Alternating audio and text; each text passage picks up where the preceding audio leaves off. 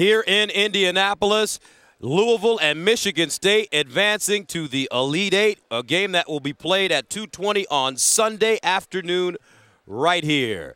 Gus Johnson along with Len Elmore. We saw some great basketball today. In our first game, Louisville just ran away with it against Arizona. And in our second game, Michigan State came back to defeat the defending national champs. Well, in the case of Louisville against Arizona, it was just a case of too much pressure, too many athletes, and just too much talent, as Louisville utilized their press to really wear down the Arizona Wildcats, who really didn't have an answer for them. And Louisville getting in transition, able to showcase their tremendous athleticism, and they put on a dominant performance.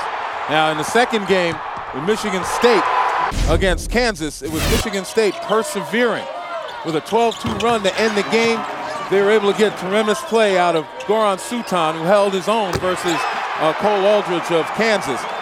Sutan getting the job done, but it was Kalen Lucas that shut the door on Kansas with a big play in a one-on-one situation, drawing the foul and making the shot. It's going to be an absolutely outstanding matchup between two teams that are focused more on defense, but certainly know how to put the ball in the basket. So what can we expect from the stars of both teams?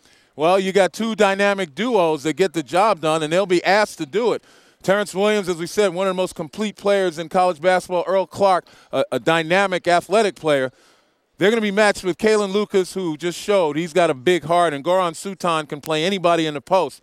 Louisville has got a couple of good post players. Goran Sutan knows that he can hold his own. It's going to be a nice matchup of strength against strength. Oh, that should be a very good game, and you know Louisville wants to pressure you.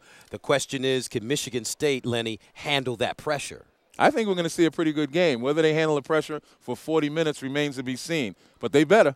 All right, Michigan State playing for a trip to the Final Four in Detroit, 75 miles away from their campus. We'll see if they can do it against Rick Pitino's very talented Louisville Cardinals. For Len Elmore, this is Gus Johnson from Indy.